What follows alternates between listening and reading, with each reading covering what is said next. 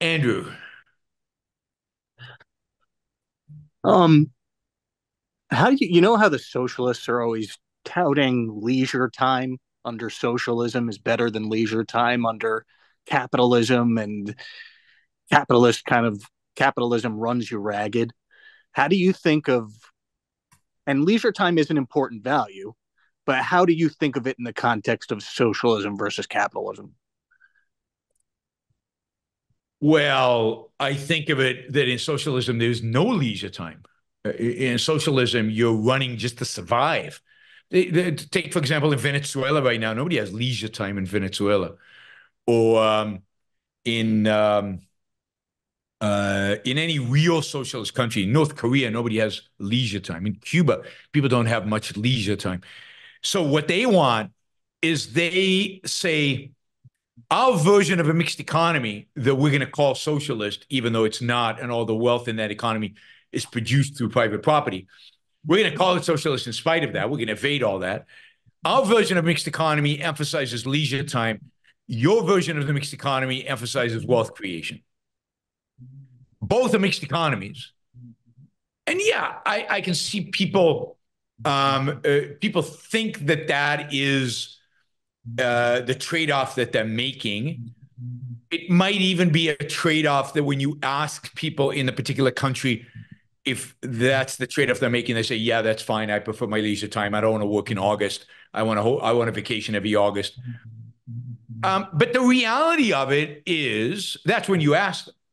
But the reality of it is that, and I wish I could run the experiment. And the problem with advocating philosophy capitalism is you can't run the experiments.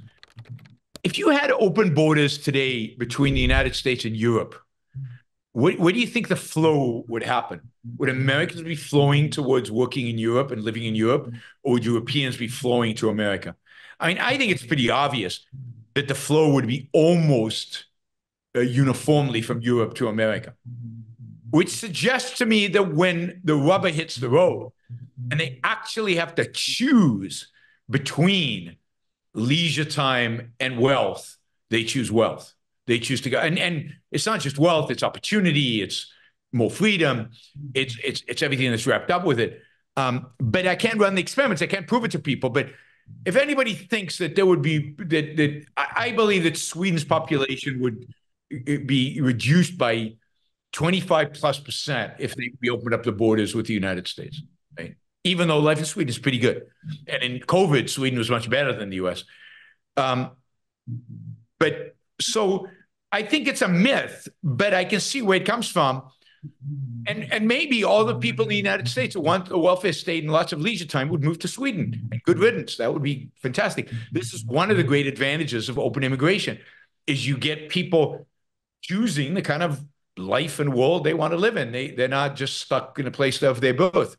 So you get all the socialists going to socialism and all the capitalists coming to capitalism. But yeah, so that's how I think about it. Both are mixed economies. Um, if you actually had a free economy, uh, I think. Oh, well, let me say this. This is important. The very concept of leisure time. I've talked about this. The very concept of vacation, the very concept of going out to a restaurant, the very concept of a hotel and going on vacation are capitalist concepts. Yeah. They didn't exist in the pre-capitalist era. So to the extent that now Europeans are choosing longer vacations, it's only possible because of the amount of wealth the capitalist portion of their economy creates that makes it possible for them to take longer vacations because they make so much money during the 11 months that they can take a month off. But that's because of whatever elements of capitalism exist in their economy. So it's only capitalism that makes it possible for any of this to exist. Do you think there'd be a 5-day work week under laissez-faire capitalism? Um, yeah, I think at the end of the day, there is a 5-day work week because of that. That is, I think that ultimately it was something that labor and capitalists negotiated, and it made sense. And laws were passed, but the laws just codified what was already happening. I could see it being, though, tied much more to productivity than like a specific amount of time per person. No, I don't know.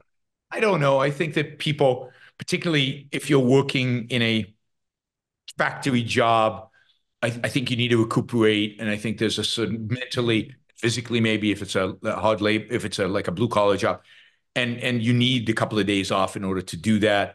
Um, but I think we are moving towards a world in which there is the potential for a 3 day work week. There's a potential of do these tasks and you're done. You can do them in however long it takes, and or pay you per task.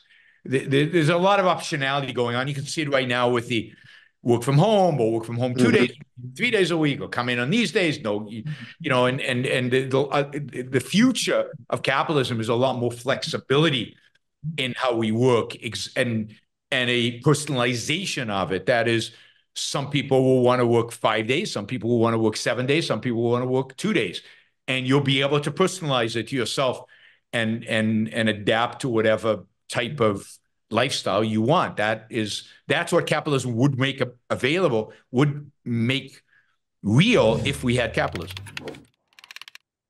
Thank you.